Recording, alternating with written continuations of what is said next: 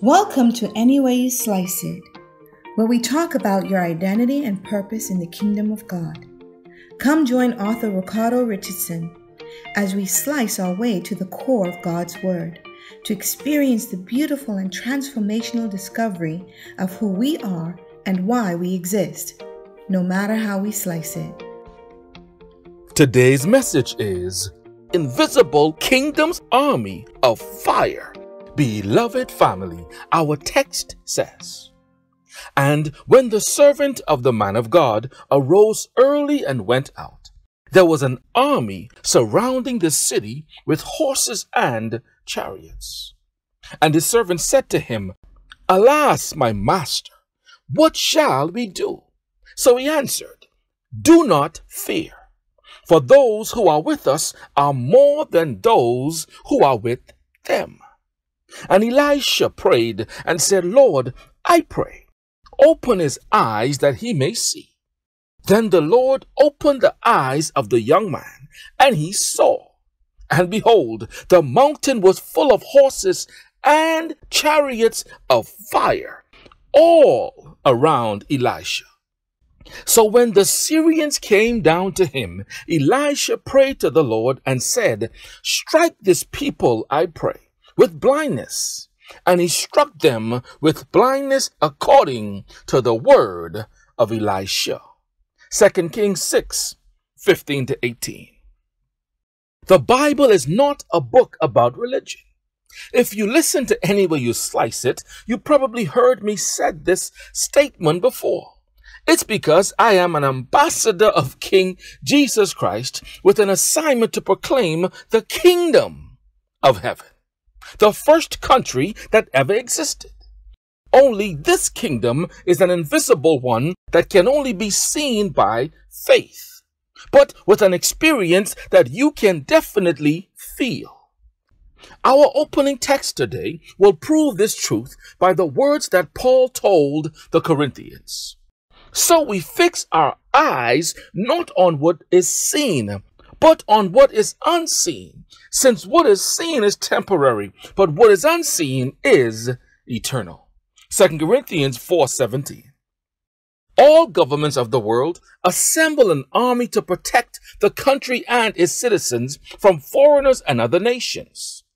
But when you join the army, you are still a citizen, but with the duties of the military that supersedes your role as a citizen.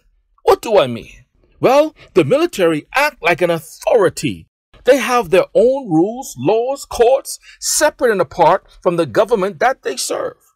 The government distinguishes the army from its citizens. In fact, the army refers to the citizens of its country as civilians. A civilian is a person not in the armed forces.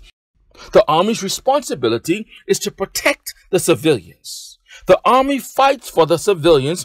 Citizens do not fight in a war. They are not trained to go to war. Remember when Moses led the Israelite civilians out of Egypt? God said, "These people are not equipped to fight, so I can't let them go past the Philistine army." Look at Exodus 13:17. When Pharaoh let the people go, God did not lead them on the road through the Philistine country, though that was shorter. For God said, if they face war, they might change their minds and return to Egypt. A government has special forces and armed forces that fight to defend the country as directed by the leaders of the armed forces.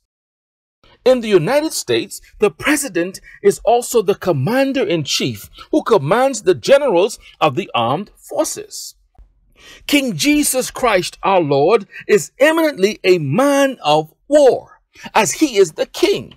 He is the commander-in-chief of the angel armies. The Lord, he is God, and I will praise him and I will exalt him. The Lord is a warrior. Yahweh is his name. Genesis 15:2-3. Listen, why am I distinguishing the civilians from the army? Because when the army is at war, the citizens don't go to war. They stay at home. In the kingdom of God, it is no different.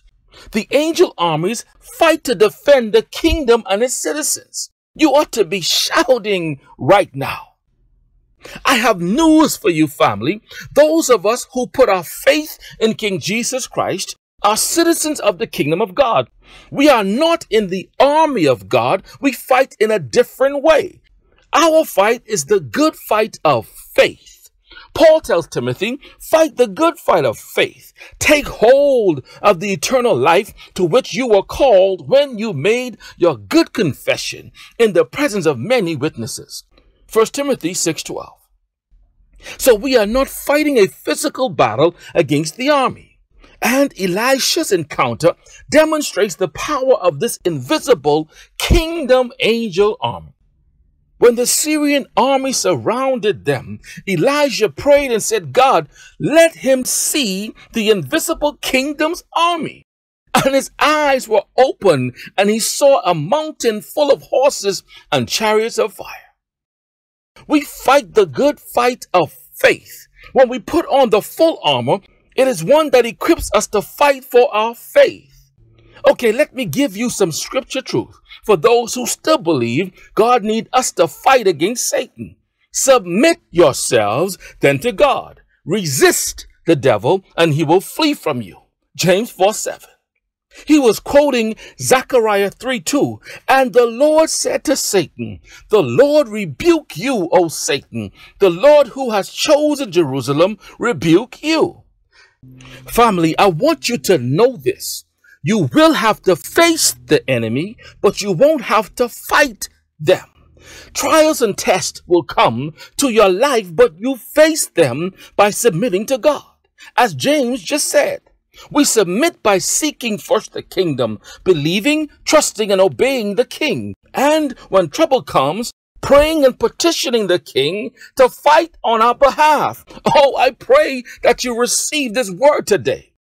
Stop worrying about fighting Satan, the enemy, and focus on serving and believing God. Focus on obeying his law and his word, doing his will, and fulfilling the purpose and assignment he called you to. Elisha knew that his servant needed not to be fearful, but to be encouraged, because God dispatched his angel kingdom army to fight for the citizens of the kingdom of God. But the citizens fight in prayer. We pray and petition the king to dispatch the angel army. And the angel of the Lord encamps around those who fear him and delivers them. Psalms 34:7. For our struggle is not against flesh and blood, but against the rulers, against the authorities, against the powers of this dark world, and against the spiritual forces of evil in the heavenly realms. You fight to fight the good fight of faith, to keep your faith in God. Much love.